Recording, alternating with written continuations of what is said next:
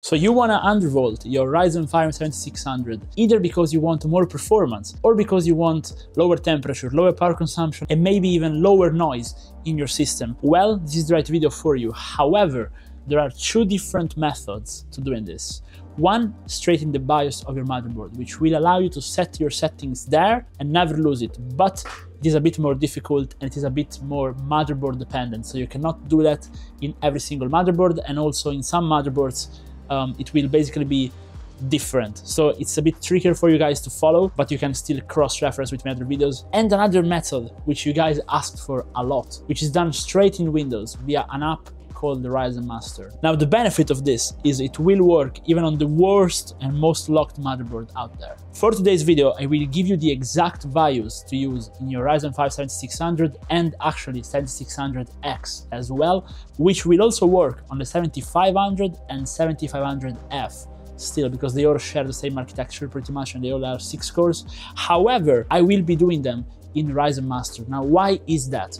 Because I have here a Chinese motherboard, a Jinhua B650i, which is a very cheap but very good motherboard. I actually have a full review about it on the channel. I recommend you guys check it out. This motherboard doesn't have very good in-BIOS overclocking support. So for this exact reason, we are basically doing it in Ryzen Master. If you want to do it in your BIOS, what you have to do is take the settings I will give you here today, then go on my channel in my CPU undervolting playlist and check tutorial for the Ryzen 9 7900X. Follow that procedure, but with the settings of today's video, and you will be golden if you want to do it in BIOS. But here's how to do it with Ryzen Master, so let's go. Now, to download the Ryzen Master, you want to go on the official AMD website or just search Ryzen Master on Google, but I will put the link down below just in case. Then you want to download it, install it, and I will see you guys inside. Now, we have two different ways to undervolt this CPU, even independently of how you do it, so in the BIOS or in Ryzen Master. One is the static option. Now, if you do it static, you will get higher productivity performance, overall lower temperature. However, you will get slight decrease in single core performance, but in gaming, most of the times you're not going to see a difference. With the dynamic version, you're going to get even higher single core performance than at stock, and overall the CPU is gonna just run a bit better for gaming. So I would say static for like productivity, or if you're after the lowest possible temps, and dynamic if you really care about gaming, to be honest. Basically, for the dynamic, we're gonna be using the curve optimizer. So I will first show you the dynamic option. So you just go all cores, and then we wanna go in the advanced view for Ryzen Master, which is this one. And now we wanna go into curve optimizer and go precision boost overdrive. And once you're here, you basically wanna go and click on auto offset. This will put it in manual. And then you wanna select all cores, and then you want to go minus 20. And now minus 20 is going to work for most of you. So what you want to do is basically just hit this thing. Pretty much. Pretty simple. Just hit apply. Then you can also restart your PC. But again, when you do things like these, you always want to test and validate what you're doing. So for some CPUs, this will be perfectly stable, and you can actually go even lower to like minus 25. But for some CPUs, this might crash. If it crashes, you want to go in 5 at a time. So you want to try minus 15 and then minus 10. I will also briefly touch upon doing per core overclocking. So if you go in per core, you can select a different value for each core.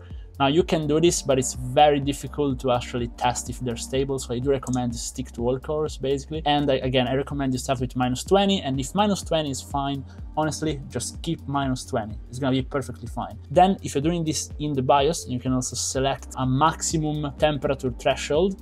Basically set it to 85 degrees. 85 is what you want, okay? Now you can also do that in Ryzen Master. So how you would do that, if you wanna be just absolutely certain of what you're doing, basically is this.